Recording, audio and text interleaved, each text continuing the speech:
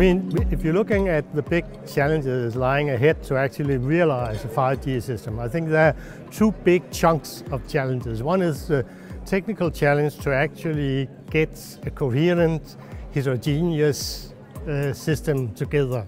And the other one is to get the social setting around this, which will be much more challenging than before, in the sense of getting people to accept it, to accept the security and privacy issues that lies around this new comprehensive system. Because unless we get that, people will not accept it, and if people don't accept it, we will not reap the potentials that actually lie in this new development.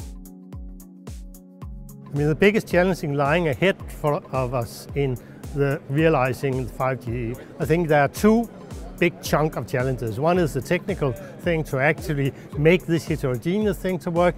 The other one is to make the social surrounding accepted by people, so we'll get acceptance of this new development.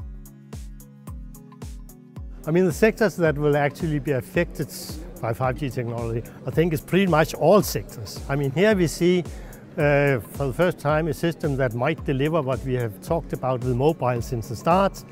Everything will actually be mobile in the future. You will get access to everything everywhere. So in that sense, all sectors will be affected. I mean, I'm involved in this because I've been working together with my colleagues at Aalborg University with WWF for many years. And we think we here have a unique opportunity to continue our research, but also to bring awareness of 5G into the Danish surrounding, where we have discussed it very little also compared to other countries.